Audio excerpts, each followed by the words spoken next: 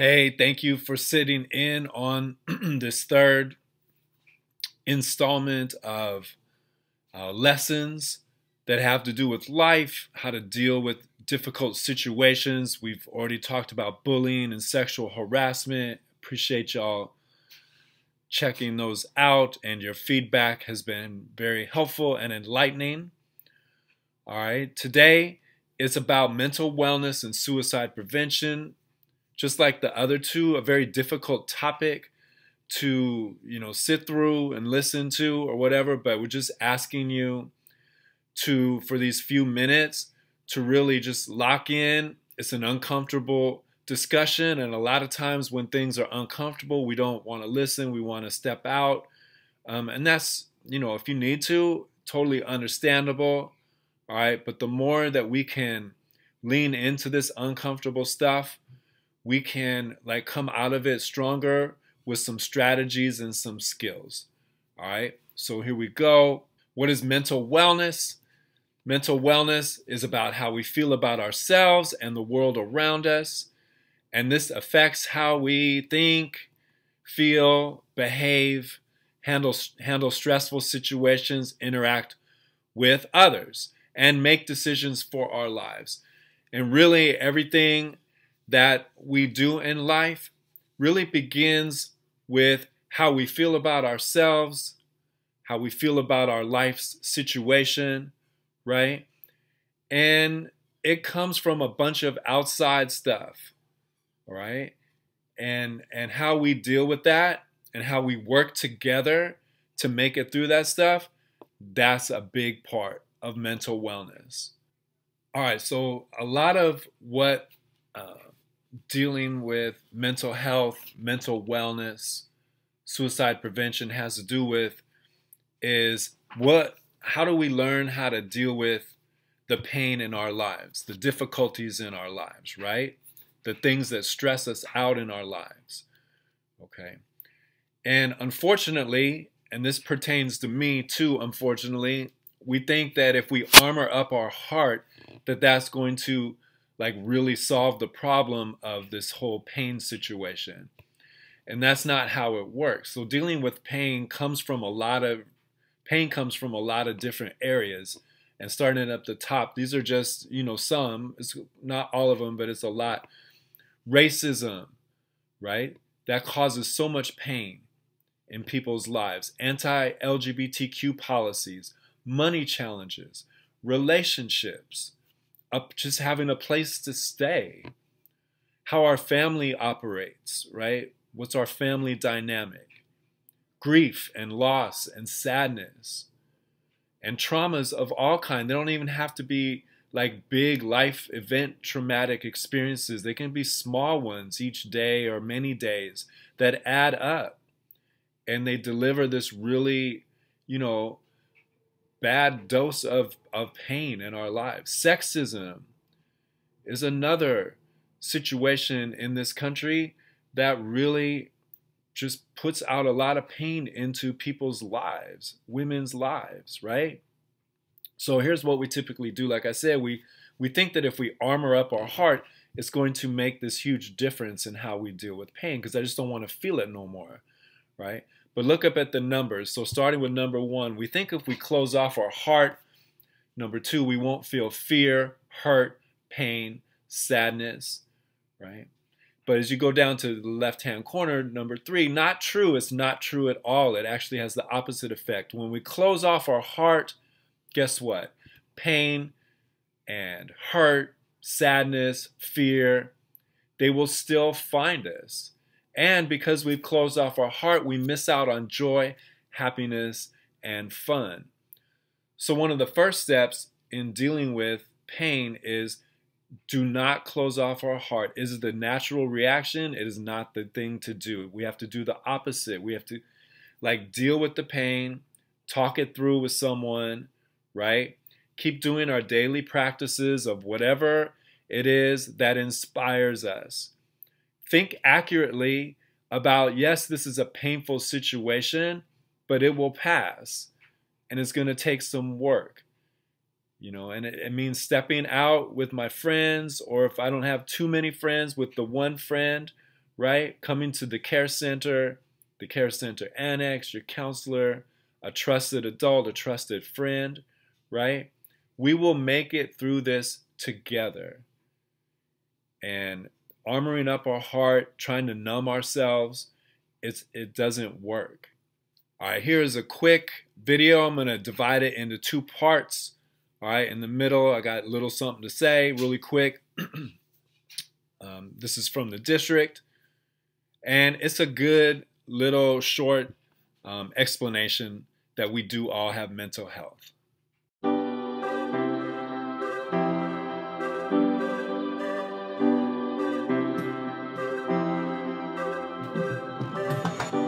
You can't tell how someone feels just by looking at them or what they share online. To the outside world, our lives may look perfect, even if in reality they aren't. I'm always worrying about doing well at school, and with the end of year test coming up, I'm not sure how much longer I can cope. My thoughts swarm around my head, sometimes keeping me up all night. Some days it's just all too much, and I feel like I'm lost in space. When I did badly on one of my tests, I just about kept it together until I got home. Then I broke down crying in front of my mum. She listened for a bit, and then she told me that, just like physical health, we all have mental health. It's our feelings, our thinking, our emotions, and our moods. She then said that feeling down, angry, and stressed is a normal part of life, just like it's normal to feel happy, confident, and carefree sometimes. We all have positive and negative emotions that come and go based on what's happening around us. These are everyday feelings. Good mental health means experiencing negative emotions. It's not always about being happy. Mum can relate to the feelings of stress. So when Mum suggested I take a break from everything and do something I enjoy, I actually took her advice. So I made myself a hot chocolate, snuggled up in a duvet and watched a film. And you know what? Afterwards, I felt so much better. Mum should take her own advice. Everywhere that I'm fortunate to speak, I ask students this question. I said, look at my hands. My right hand is academics, and my left hand is mental health, mental wellness, emotional intelligence.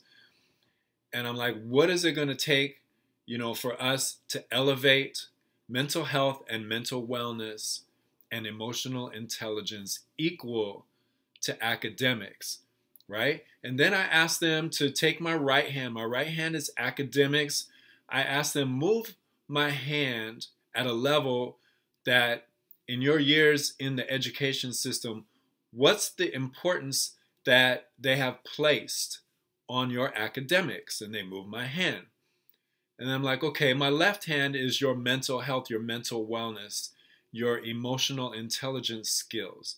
Now move my hand to where the education system has placed the importance of this in your experience in schools. And they move my hands accordingly.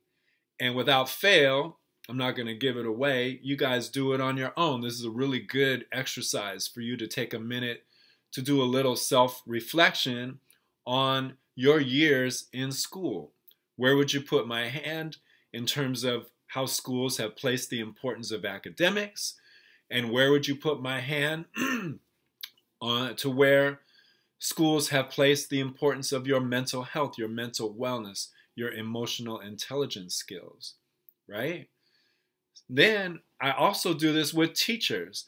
I'm like, all right, my right hand is what importance does the school districts place on my right hand, which is your pacing chart, standardized test scores, all of that kind of stuff. And then on my left hand is where does the school district place the importance of your mental health, your mental wellness, right? Your emotional intelligence skills. Move my hands accordingly. And without fail, I get the same response. All right. So just for a second, I would encourage you to do that right now in the middle of this video lesson that the district has asked us to put together, right? Take a second. And then think of some ways, how can we, as this picture illustrates, how can we elevate mental wellness skills, mental health skills, emotional intelligence skills equal to academics?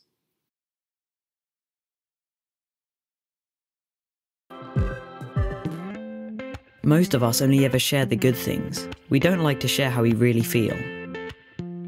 Every morning when I wake up, negative thoughts stream through my head. Getting out of bed and pretending I'm okay takes all the energy I have. As the day goes on, the negative thoughts turn from a stream into a river.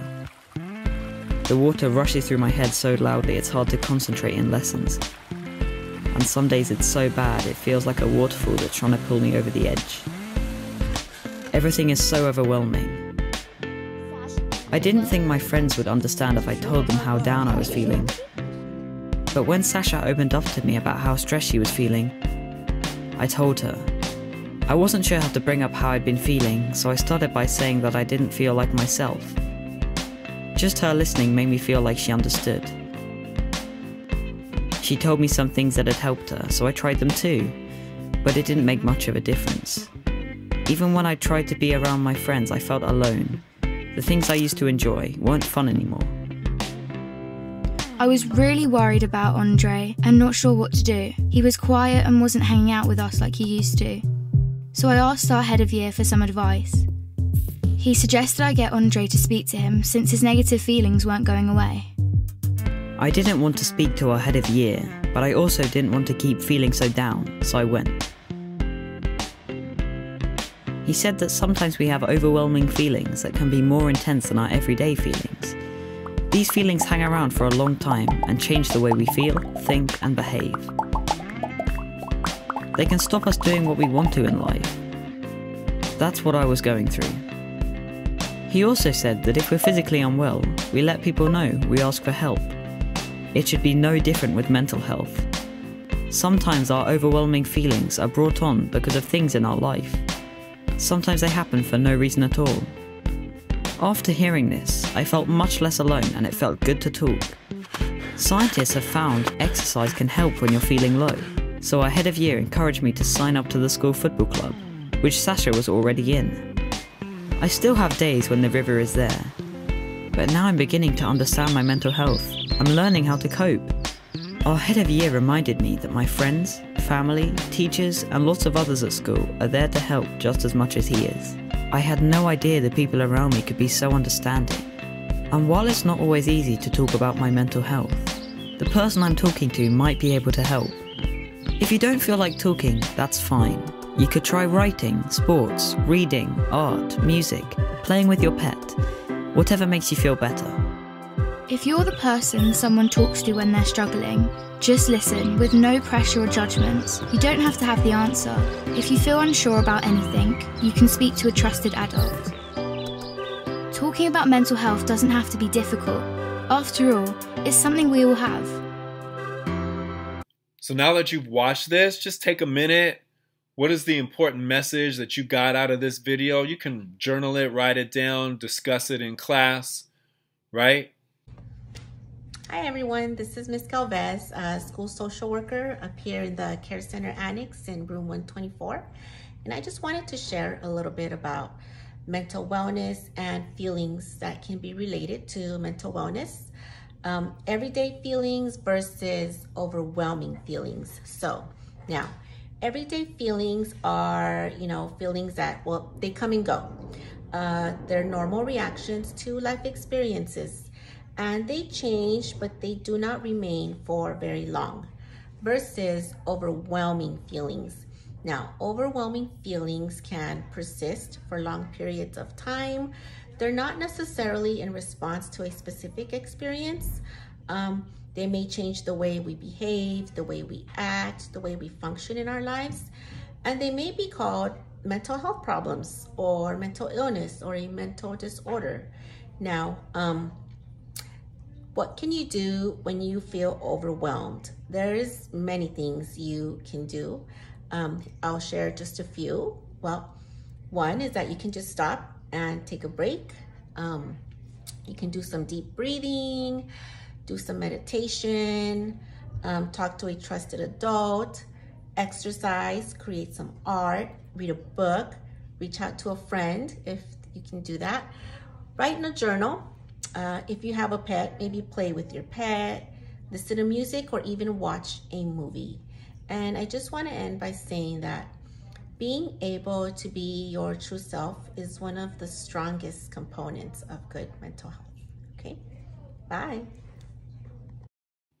And as it says over on the right, self-care isn't selfish. Loving myself first is crucial to being able to love others and to be at my best for the day. This is a really, really short video on how can we reach out for help. A lot of times we feel like, asking for help is a weakness, and it's just the opposite. Asking for help is a superpower. When I ask for help, which I do all the time, man, it's me saying I want to get better at something. I want to improve in some area of my life. And today we're talking about mental health. So asking for help through a situation, no matter what it is, that's a superpower. If you've been feeling sad, stressed, or just not yourself lately but don't know why, it might be time to talk to your parent, guardian, or an adult you trust. Even if you aren't sure what you need, it's better to ask for help than to try to deal with it alone. Whether you reach out by having a conversation or sending a text, here are some helpful tips. Think about what you want to tell them. What's worrying you the most? What do you need? Try getting your thoughts organized by writing them down first. Share examples of what's going on, and then give them a chance to ask questions. The more honest you are, the more they'll be able to understand and help you. If you don't feel heard, don't give up. Reach out to another adult you trust. Someone is out there to help you. Even if you don't feel like it's a big deal, don't keep your feelings inside. You deserve help getting through this.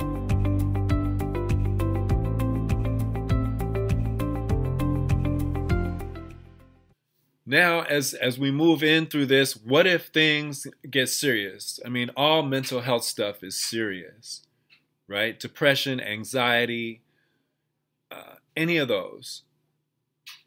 All the trauma stuff, the pain stuff that we talked about, that I talked about earlier in the video.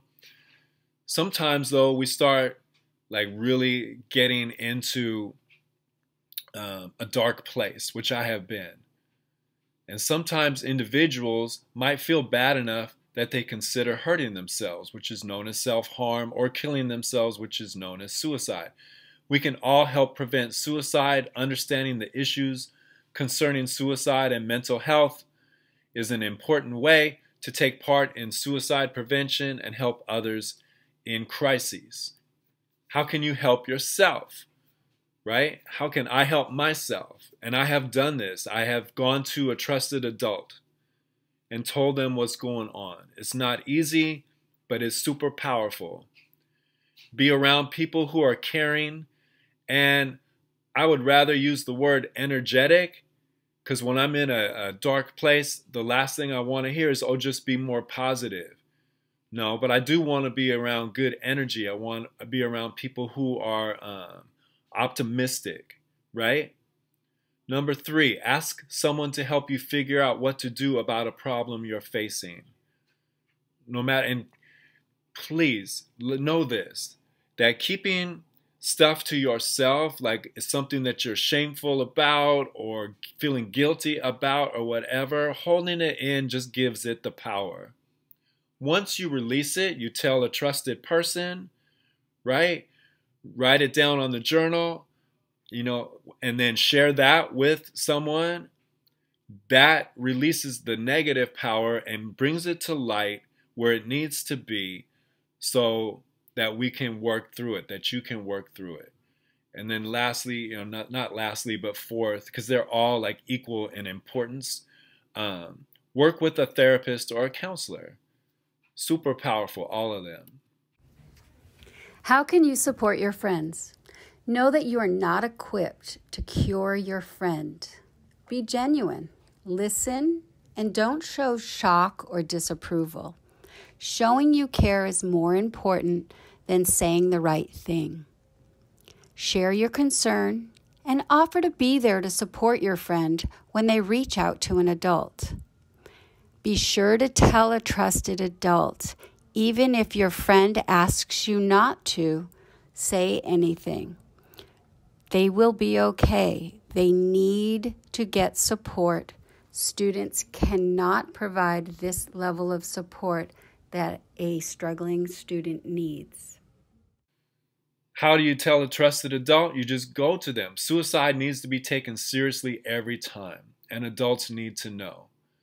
You may think that you and your friends can get through anything together, but when suicide is involved, adults need to know. And if it's at that time of day or night or whatever, an adult is not available, call 988. They have on here 800-273-8255. That's the old 800 number. But if you do 988, you can text it also. You will get through to a crisis hotline. Who are our trusted adults at school? Any of our teachers, our CSOs, campus security officers, and coaches. Care Center 701 and Care Center Annex 124. Your counselor 113, principal and assistant principals 119. These are resources that you can always go to. We will make sure that we have these available to you easily. We actually have a little card that you can keep in your wallet or your phone case that we put out from the care centers. And it has the mental health crisis hotline 988. 911 gets you through to emergency. There is this live online chat that you can do, suicidepreventionlifeline.org, as well as the 800-273-8255 Prevention Lifeline. 1-877-726-4727 is a good one. SAMHSA is like super dope. They're great.